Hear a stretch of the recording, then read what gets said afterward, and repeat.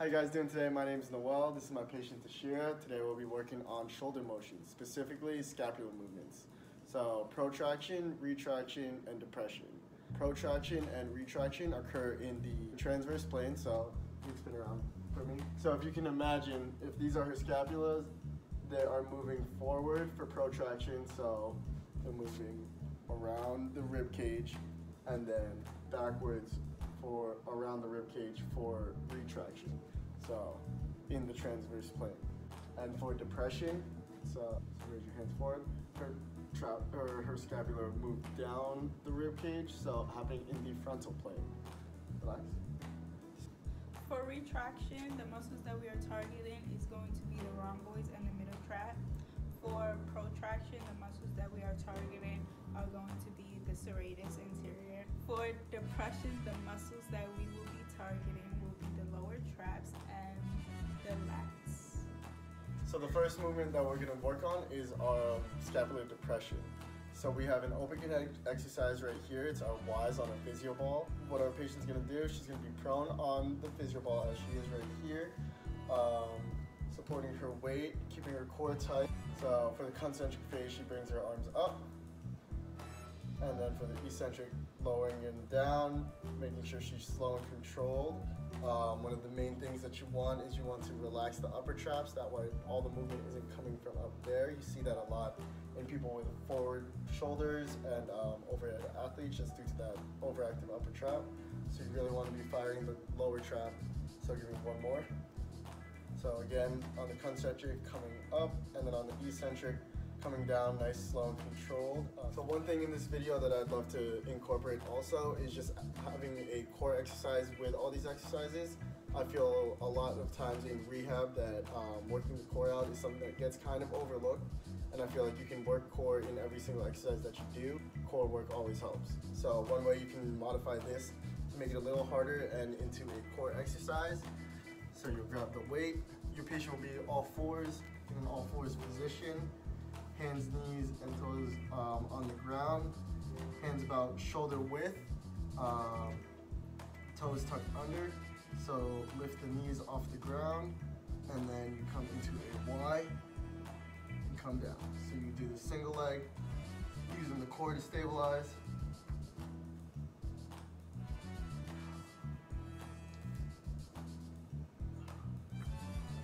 While still getting that upper trap work. So again, working scapular depression, we have our closed kinetic chain exercise. So this is our Y's to W's. You'll have your patient up against the wall, arms flushed up against the wall, back not too overly arched, feet a couple of steps in front, whatever's comfortable for them. So they'll start in a Y position with their arms overhead, pressed up against the wall, and as she comes down into a W, this would be the concentric, where the entire time she's giving pressure against the wall, working to depress those scapula, and then coming down into a W, and then finishing back with the eccentric phase, coming back up while still maintaining that pressure constantly up against the wall, still trying to work that depression even in the eccentric phase.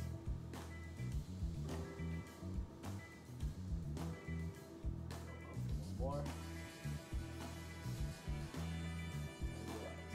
So for our Y's on the physio ball, we would have probably a 3 sets of 10 in terms of sets and reps. The weight will be dependent on what our patient can do at the time. We had our patient Tashera doing 4-pound weights. In terms of making it harder and doing the Y's in Beast, you can do that 3x8 each arm, so they would alternate each arm. That way they're keeping that core under tension the entire time while still working that scapular depression. In terms of our closed kinetic chain, our Y's to W, we can have that be a 3x10 exercise as well. Nice, slow, and controlled the entire time, that way keeping that time under tension for our muscles. The next movement that we'll be working is our scapular protraction. So for our open kinetic chain exercises, we have dumbbell punches. So for this, you'll have your patient either on the floor or on a table, lying supine. Their arms will be extended above them. Perfect, that would be the start position. Arms locked out, core stays nice and tight the whole time. Legs can be either bent or flat, whatever's comfortable for the patient. So as you can see in the concentric, so punch up, that would be the concentric. Really working those serratus, getting them shortened and come back down, nice and controlled. So that would be the dumbbell punches. So as we said earlier, really trying to work core into every exercise that we do, just because core is such an important part of rehab. Here we can progress the exercise by adding in a dead bug element. So with this dead bug, she's gonna have her arms extended above her again. She's gonna have legs bent forward, these legs up. So in a dead bug position, she's keeping that core nice and tight, lower back up against the table. She's gonna press the ball into her arms while also protracting her arms. So punch up and back down, punch up and back down. So punch up one more time, punch down, up one more time, punch down. So as you can see, the concentric and eccentric movements are gonna be the same. We've just added in one element of core. That way we can also work on strengthening the core during our rehab exercises. For our closed kinetic chain exercise, in terms of protraction of the scapula, we'll be doing beast with a scapular protraction. So the patient will be on the table or on the ground, whatever's comfortable for the patient. Hands shoulder width apart, knees right under the hips, stacked there, and toes tucked under. So from here, she'll raise her knees about an inch up off the table, and then for the concentric, she'll push her scaps apart, protracting them, and then for the eccentric, bringing them back to neutral. So again, a couple more reps. There you go. So at the very top, she's really pushing those scapula apart, really trying to work the serratus, get that involved. In terms of dumbbell punches for our protraction, because that is such a small movement, you can do a lot more reps in that to get a lot more work done by the serratus. So you do about 3 sets of 20 reps for that. In terms of adding in the dead bug element to that, again, that would just be adding in core, so you could still do a high amount of reps, so about 3 sets by about 15 reps to 20 reps as well. In terms of beast, you can do 3 sets of 10 for that. That being a closed kinetic chain exercise, they're also still working the whole chain down the arm as well. So our last movement of the day would be retraction of the scapula. So with that, we are doing bent over dumbbell rows. So Tashera will demonstrate. She'll be standing, she hinges at the hips, bending down to about 90, weights out in front of her, feet nice and flat, shoulder width apart.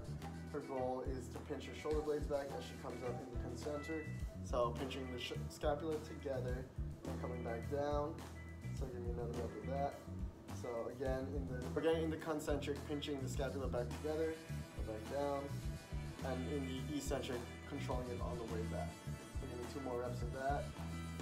Again, not trying to over-activate the upper trap and having it more in the middle trap and rhomboids. Working there, and as you can see, low back stays flat, no over lordosis or kyphosis. She's doing a great job there. And relax from there. One way that we can add core into this is by doing it on a single leg. So again, you'll be holding 2 dumbbells in hand. You'll be on one leg. Core has to stay nice and tight, have to balance, and again, same thing with the concentric. So come up, pinching those shoulder blades together, and on the eccentric, controlling it on the way back down, the whole time maintaining her balance, using her core, her adductors, her glutes, and her posterior chain to also keep her upright and stable on that one foot. And then you can relax from there. For our last movement, we have closed kinetic chain retraction. So for this, we're back in beast, but instead of working protraction, we're gonna control the eccentric, and she's gonna go all the way down to her shoulder blades retracting together. This way, when you're controlling that eccentric movement, you're still working those retractors, which are your rhomboids and your middle trap. So again, beast position, hands shoulder width apart, knees an inch above floor, stacked under the hips, toes curled under, so come up. and start to retract. So as you can see, she's really controlling that eccentric movement. Come back up, again, come back down. Really controlling that retraction of her scapula and the eccentric movement. So although this is similar to how we did it for protraction, stressing that eccentric movement is really going to work the retractors of the scapula. And in order to make this a little harder, add some core work into it, where you can do it on an unstable surface. So using a half Bosu ball for that. Here it's going to force her to really stabilize herself, use her core to stabilize on an unstable surface, while still controlling that eccentric movement of retracting the scapula together. Again, really working that eccentric control, really working those retractors, the middle trap and the round boards.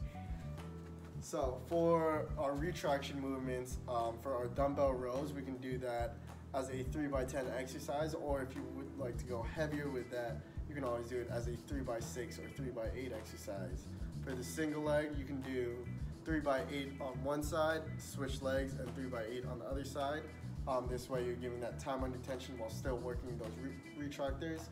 And for our beast, we can do that as a 3x6 exercise because you're gonna have a lot of time under tension with those eccentric movements, controlling them the whole time.